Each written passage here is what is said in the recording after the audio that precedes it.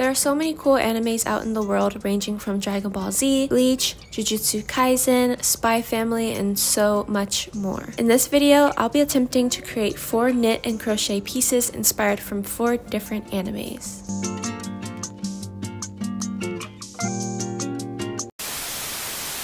The first anime I'll be attempting is Attack on Titan. The character Mikasa wears a dark red scarf around her neck that was given to her by the main character Eren when they were both children. The scarf looks to be a basic fleece fabric scarf, and that could have been a basic knit scarf, but I wanted to add my own creative spin on it and give myself a little challenge. So instead of replicating it, I wanted to create a scarf inspired by it instead. For Mikasa's scarf, I was thinking of using one of these 3 designs that I came up with.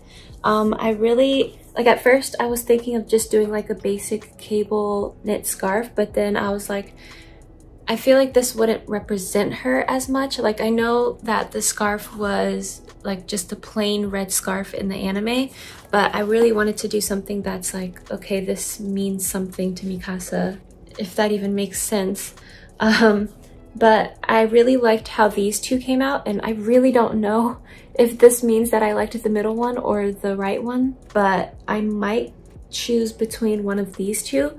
I really like the heart. Since it's a scarf that Eren gave her, I thought it would be cool to have like the heart to represent the love that they share for one another or whatever. And then there'd be more cable knits on the side, as well as a little border on the bottom and the top of the scarf. So that's the design I came up with for Attack on Titan. And the first step into bringing this design to life is learning how to do the heart cables, because I have no idea how to do them. So after looking at a graph that shows how to do the heart cable, I realized that I didn't have to practice since it was still normal cable stitches. So instead I went right into working on my scarf. For the scarf, I created this little pattern here with 16 stitches in the middle for the heart, and then on both sides the pattern repeats with what's shown on the screen. I wanted to add more cables on the side, but hopefully just one will look nice. I first started with a cast on of 48 and then did 5 rows of knit 2, purl 2. While I worked on it, I listened to the Hunger Games audiobook. This is my first time listening to an audiobook, and at first I was always saying that I'd never listen to them, but I realized that it's incredibly convenient when I want to read and work on my projects at the same time. After the 5 rows of knit 2, purl 2, I went ahead and started my pattern. It was a tad bit similar to the Rory Gilmore pattern. For the heart pattern, I used Studio Knit's pattern that I'll link in the description. It was incredibly helpful to figuring out how to do the heart, and after the heart section, I did the same exact pattern that I did before the heart, but in reverse. Then for the wrong side of the project, I just worked the stitches as it told me. So if I saw a bump, that showed me that I needed to purl, and if I saw a V-stitch, then it showed me that I needed to knit. It was a fairly simple pattern, but I could easily make mistakes, so it required my full attention while knitting. So it's been a couple of hours, and this is what I have done so far.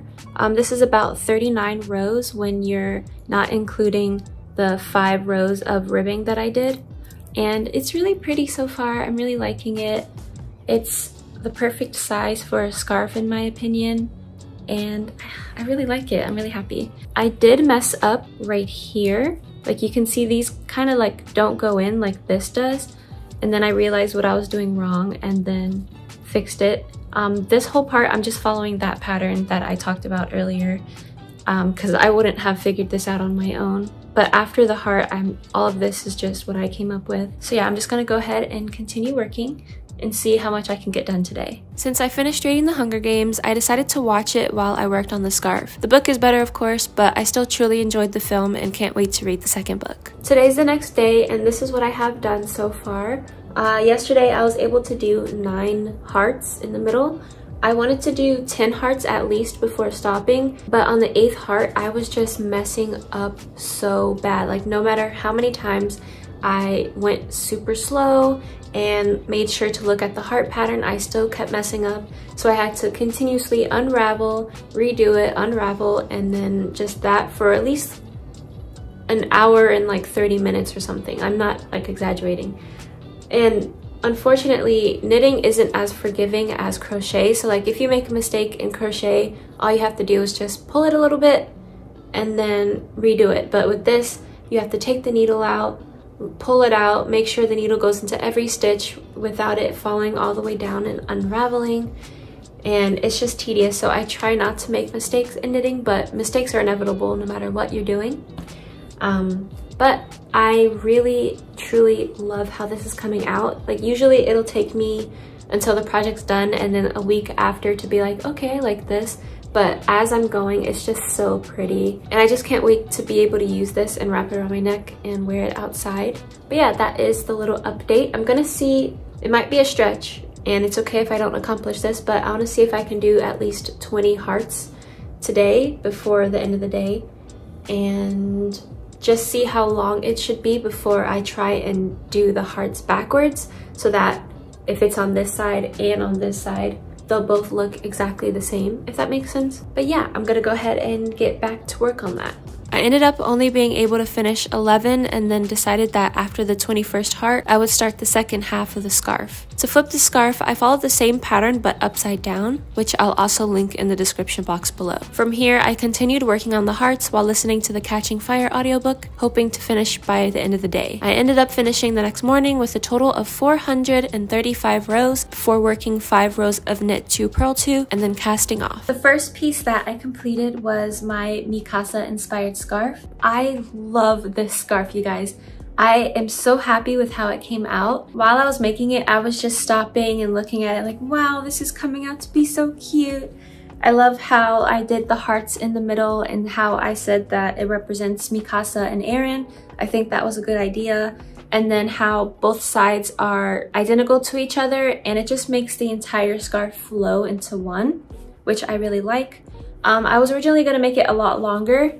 It stops on my like mid thigh, but when I was casting off, I wasn't sure if it was long enough, so I was a bit scared, but I think this is like the perfect length for a scarf. And I could twist it around and it's still perfectly long. But yeah, I'm really happy with this scarf. It feels incredibly elegant and I feel like it would be even better if I blocked it, but I'm not sure if I will or not. Anyway, I love this scarf. I think it's probably my favorite piece out of all of the pieces in this video. And yeah, I think this one is a success.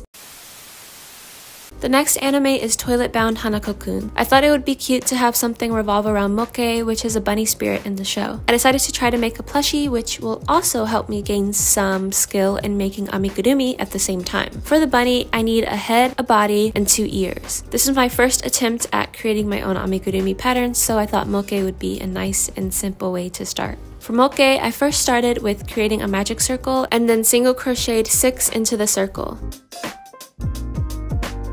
I then marked the last stitch just to know when the next row would end. For row 2, I added 2 single crochets into each stitch, which adds an increase into each.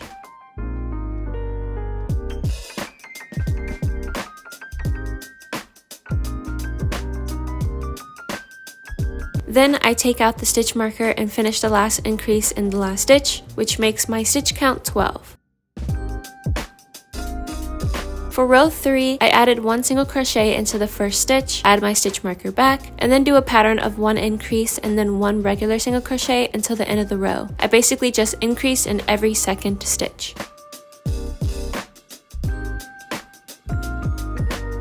For row 4, I add 1 single crochet into the first stitch, add my stitch marker back, and then work an increase into every third stitch. So I work another single crochet after the first stitch, and then on the third stitch, I add my increase. I repeat this all around until the end of the row. Here's a pattern that I follow for the rest of the increases. After the increases are done, I had 48 stitches all around. From row 9 to row 24, I just single crocheted around with no increases in order to make the body longer. Once I got to row 24, I began my decrease row, which was the exact same as the increases, but instead of increasing, I decreased. So for row 24, I worked 7 stitches of single crochet, and then on the 8th stitch, I went into the front loop and pulled up a loop. I then went into the front loop of the next stitch and did the same. I then completed a single crochet normally, which makes an invisible stitch. Here's the decrease pattern that I followed throughout the rest of the plushie. On row 28, I added my eyes, which I thought was pretty big, so I exchanged them for a smaller size that was a lot better. After adding the backings to them, I used my scrap yarn to fill the plushie as much as I could so the body could form correctly. As I stuffed it, I got really excited excited because it was coming out exactly as I pictured it, and I didn't even have to look at a pattern or anything to make it. After finishing stuffing it, I finished up the decrease patterns before weaving in the end into each stitch and then into the body of the plushie before cutting off.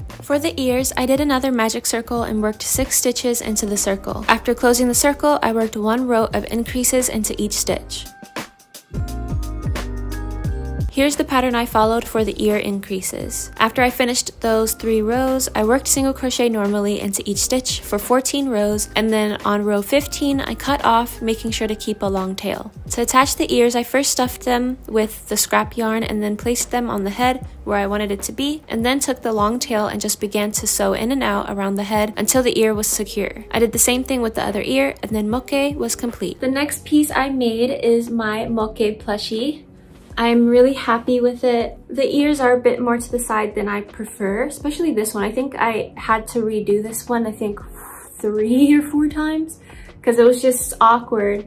And then it's still kind of awkward right now, but I still love it and it's super, super cute. This amigurumi was pretty easy to make. All I did was just make a body and 2 ears. And I was surprised that it went well. So maybe that means that I'm getting better at understanding how amigurumi works.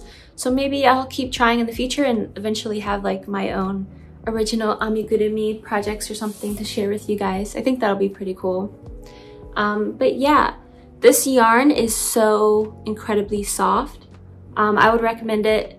When you cut it, it does leave those little fuzzies, but people have told me that if you like slightly burn it, just like really quickly, not for it to like catch on fire or anything, like please be careful when you do that, it'll like close the end so the fuzzies won't fall off anymore.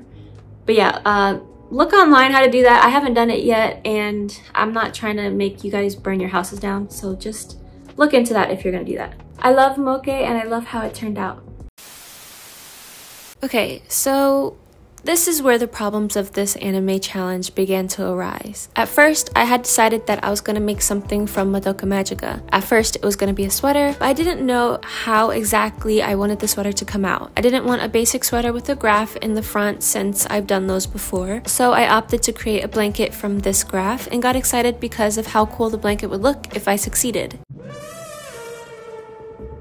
The first thing I did was take the time to label the squares so I can easily drift through the grid pattern without having to count. This unfortunately took almost 5 hours to do.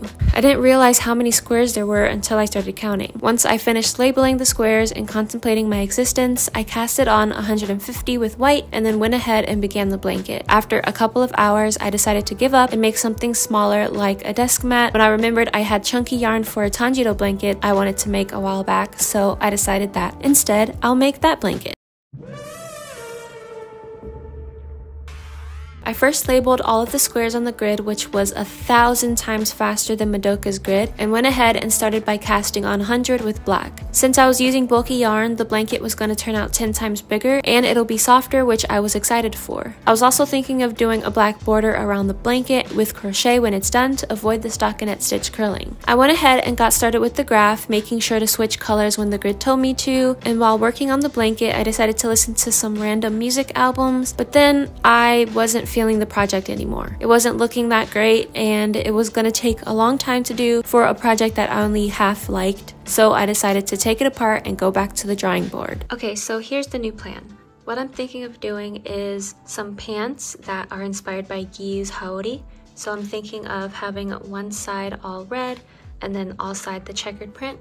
And I'm thinking of doing both sides separately because I just attempted to do it in the round and it was not working the way that I thought it would. Also, I saw these pants and I think these are so cute and I love the bubble stitch, so I'm thinking of trying to do these pants but in a Giyuu form, and that's literally the last idea I have. I was also thinking of doing a dress from Perfect Blue, but that's only if the pants don't work out. If the pants don't work out, then you'll be seeing this dress. But I really want to do these pants. I think they'll be really cool and I'll learn how to do the bubble stitch. So I literally have no idea what I'm doing, but I'm gonna try.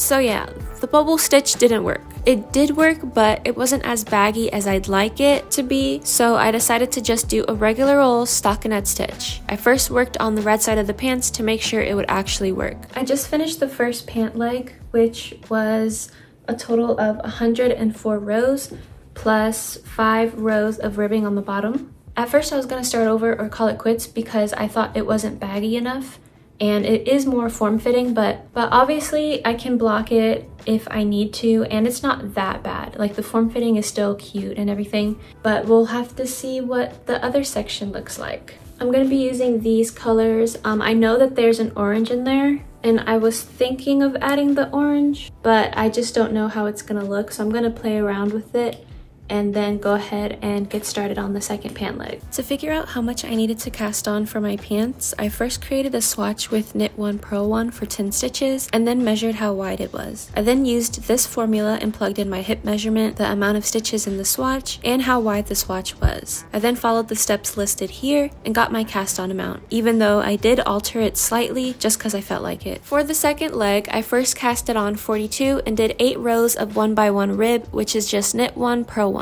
Then I went ahead and began to add my colors to the legs. Here's a little diagram I followed for the colors. There's a total of 6 colors per row, taking up 6 stitches for a total of 10 rows before switching to the next set of colors. To attach a color, all I do is add my working needle into the stitch as if to knit, loop the yarn around the working needle, and then knit normally. I do this for every color that needs to be added. To switch through the colors after they've been added, on the purl side, all I do is make sure the new color is coming up from under the old color and then purl normally. For the knit side, I take the new color, make sure it's under the old color, and then knit normally. This sort of traps the yarn in place so that there isn't any gaps in between the color changes. I continued this process while watching Berlizzi play Heavy Rain, and then an occasional Spy Family episode, which is such a funny anime, you guys. The next day, I put the pant legs on my leg to see how long I'd want the inseam to be. I decided it to be 18 stitches long, not including the waistband, and added stitch markers to the 18th stitch on both sides of both legs. I then aligned the legs together with stitch markers and began seaming them together for the inseam. To seam them, all I did was work a long tail of yarn through these little bar stitches on one leg and then the same on the opposite leg, and did this until I reached the last stitch marker. After I seamed up the rest of the leg doing the same method with the bar stitches, in the center area I just continued to do what I was doing but just made sure that it was aligned. After the pants were all seamed together, I crocheted a drawstring with 150 chains and seamed it through the waistband. The third piece I made for this little challenge is my Giyuu Pants from Demon Slayer.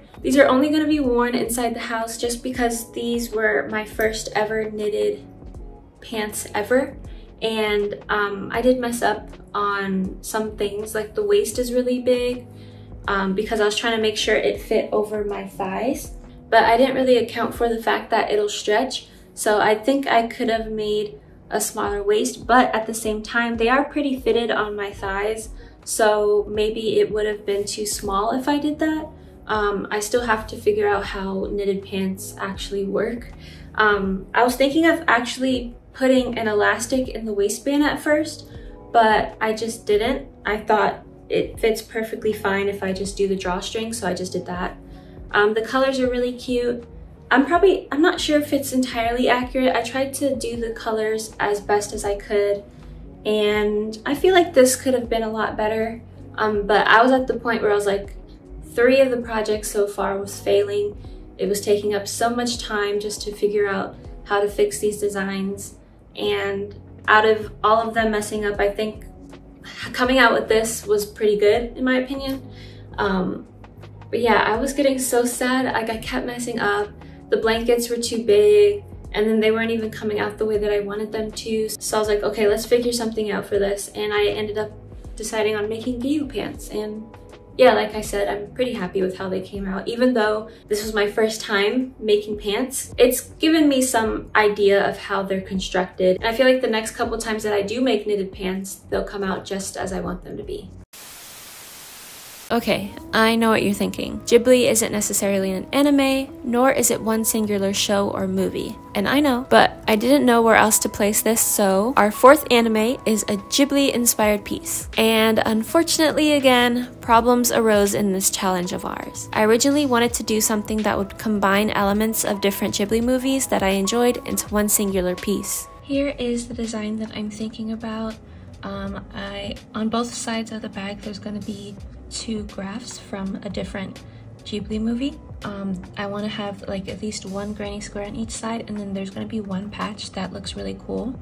So for this one, I thought it would be cool to do like a bobble stitch, and this one is going to be like the basket weave stitch, which I've never done before, so I thought that would be pretty cool to do. For the Gigi square, I chained 37 and automatically began the graph. For the first row of the graph from right to left, I worked the background color for 10 stitches, and then on the 10th stitch, I finished half a single crochet stitch before grabbing my black yarn and adding it onto the stitch. This makes the color change more seamless and neat. I then worked with the black for 21 stitches.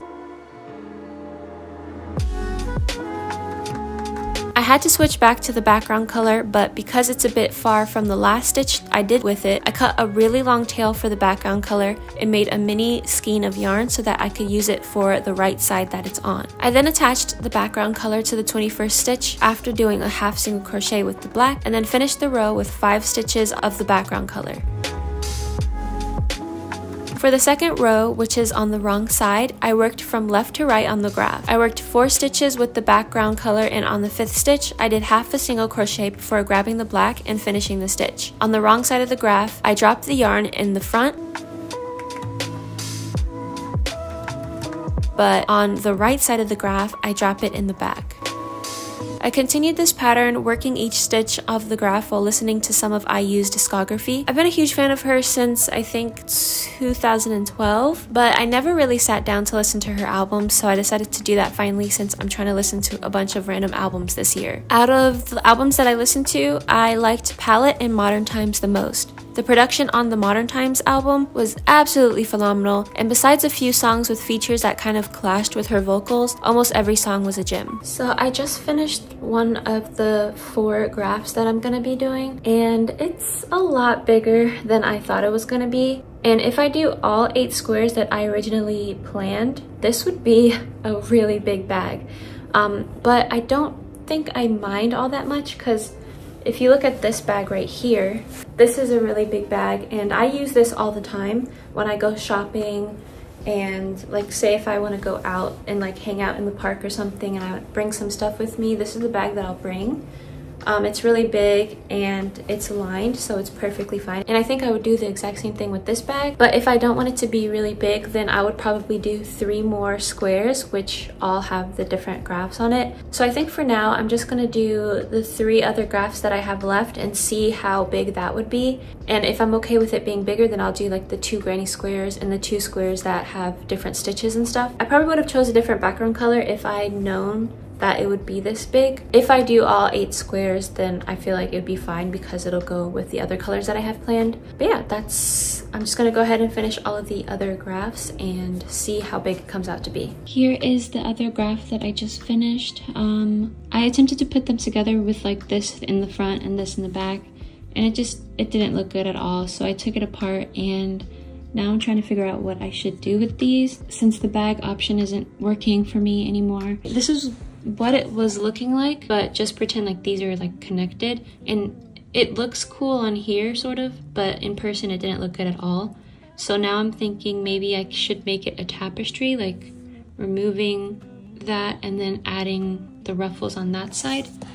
But then I have 2 of them, so I'm like, should they both be tapestries and I just have 2 separate projects that I completed? Or maybe I should somehow connect them in between and make it one like a desk mat or something, but I don't know. So I'm gonna go ahead and try and figure that out, and I'll update you as soon as I can. For kodama, I decided to add a border with this moss looking yarn, and so I added 1 single crochet into each stitch all around. I then pinned it to my wall and decided to use it as a jewelry holder since I've been needing one for a while anyways. As for Gigi, I was having a little bit of trouble. I didn't like it as a desk mat or even a little mat for the top of my bookshelf. A coffee table mat wasn't working for me either, and I didn't like it on my wall since the background color wasn't really going with my room's aesthetic. I tried it in the bathroom and decided on a place, but my pins pins weren't making a hole in the wall and ended up just messing it up. So I put it on the wall in my room in the end and asked you all on Instagram, and the majority of you said to keep it here, so I did. Then the bag turned wall tapestry jewelry holders were complete. The last pieces to show are my Ghibli tapestries. This one I'm using for my necklaces, and then this one I'm using for my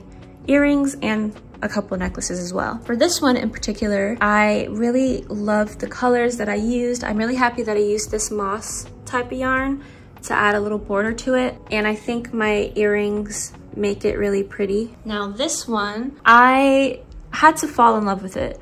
I wasn't liking it at all because this was originally supposed to be for a bag that had multiple colors, and if it wasn't for that, this background would probably be something lighter, because this color doesn't really flow with the rest of the room, in my opinion. Maybe you'll like it, maybe you'll agree with me. I feel like it could be better.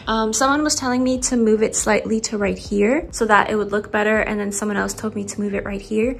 So I'm still gonna try and figure out where exactly I want it to be, and I am going to continue to decorate the walls when I can figure out what I want to do with it. This one is just in the corner by itself, but I am gonna do some stuff to the wall whenever I can. But overall, they're really cute.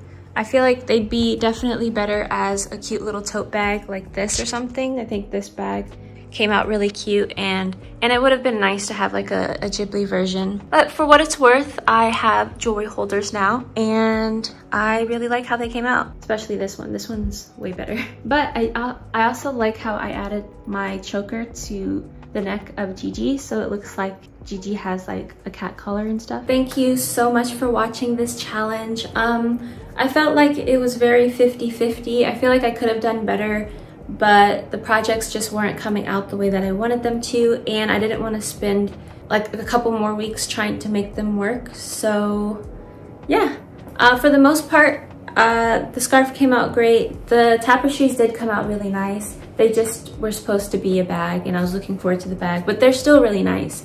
Mokke came out really cute, and the pants did come out really cute and taught me how to begin to learn how to knit pants. So nothing was a fail, you know, even if it doesn't come out the way that you want it to, and you can know like the next time that you try to do something, you'll remember, okay, last time this messed up because I did this. So instead of that, I'll do this.